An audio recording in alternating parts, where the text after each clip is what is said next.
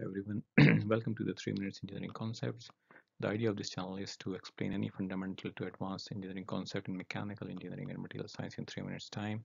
If you like the idea of this channel or if you like our topics, please share, like and subscribe to our channel, and this will help you get regular updates. And also if you can share it with your colleagues, friends and other students that can benefit from it, that would be great. Thank you.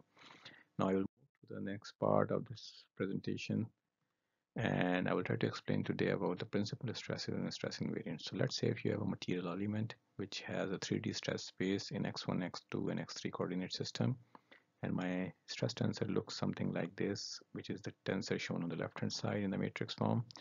And again you can see it has 9 components into it. So what happens if my stress tensor or my local coordinate system rotates from x1 to x1 double prime and x2 double prime and x3 double prime, then I need to update my stress state from sigma 11 to sigma 11 double prime, sigma 2 to double prime, and so on.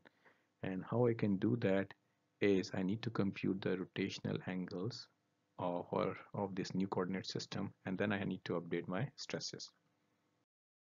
So this is the relationship for that. I need to compute this matrix A, which is a transformation tensor, which is based on the reorientation of the new coordinate system. And then I multiplied with the old stress state and to get the updated stress state in my double prime configuration.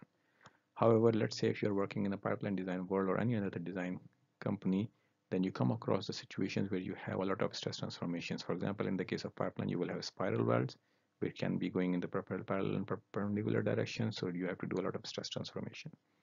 So to avoid this kind of transformation, people come up with the idea of the principal stresses. Principal stresses are nothing else but the maximum direct stresses which are valid for all possible orientation of the coordinate system.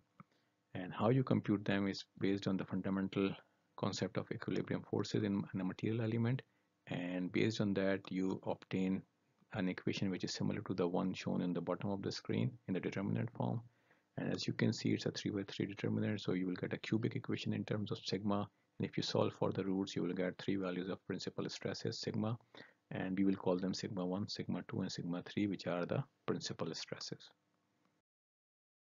In this case, I have just expanded my determinant, and my cubic equation would look something like this, which where sigma cube minus I1, I have replaced the terms with sigma square, sigma and constant with as I1, I2 and I3, and I have given the relationship at the bottom.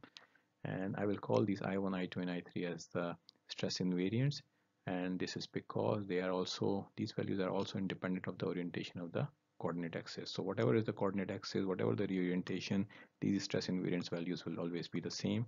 And also the roots of this equation, which will be 3 roots, will be principal stresses, and they will also be independent of the stress orientation or reorientation of the coordinate system itself. I hope you get some idea onto that, and I'll see you in the next video. Thank you very much.